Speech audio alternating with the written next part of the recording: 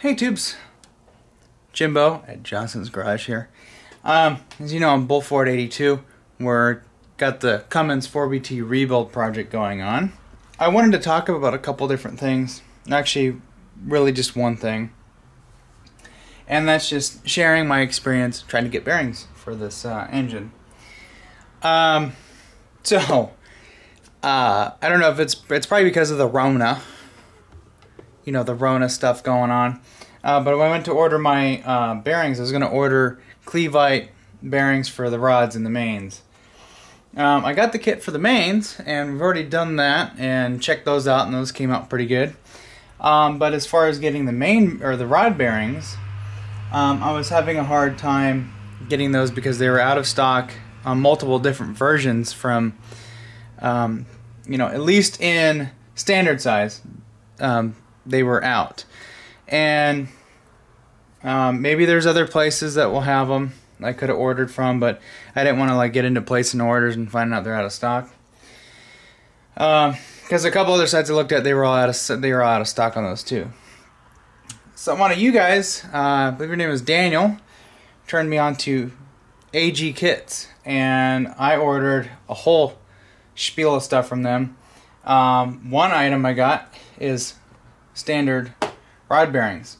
Now when you order bearings from them, they have two different types of bearings, and this is where you need to figure out what kind of connecting rod you have, because they have one set of bearings that's for a connecting rod that's a machined connecting rod, and that's what I have here. And you can tell because this isn't perfectly smooth. It looks like it was ground, so that means this has been machined.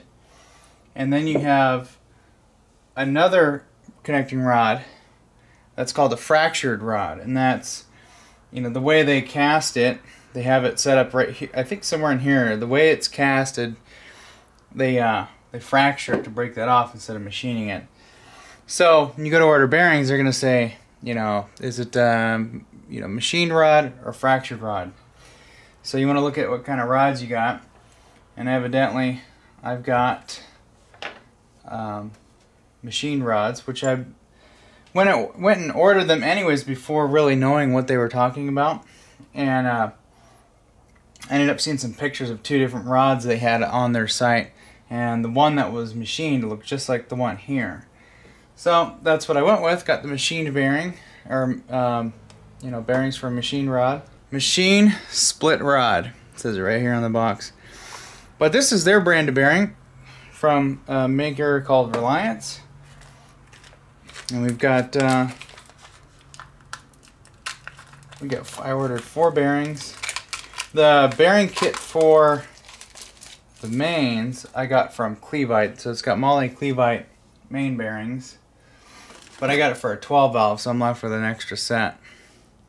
But Moly Cleveite apparently is also a pretty much an OEM maker for the Cummins parts. So you know, this here, I mean, it's got a Cummins part number and everything on it. So yeah, we're gonna roll with that. I don't have any way to measure our clearance on this the way the book says, so we're gonna have to do the old plasti gauge deal. Yeah, these fit perfectly in here. Anyways, I really wanted to give you guys a little tip on that, in case someone, you know, you go to order bearings and you're like, I don't know what I'm supposed to get. So anyways, check out Bullford 82 and subscribe to that channel if you haven't already, and get up to date on all the 4BT stuff and other projects we're working on. So I've got one package coming in this week, Thursday, and that's the rest of the stuff I need to get this engine kind of put back together. So that video will probably come out not this weekend, but the next weekend. So, but anyways, wanted to give you guys a little tip on getting the bearings there. So yeah, see you guys later.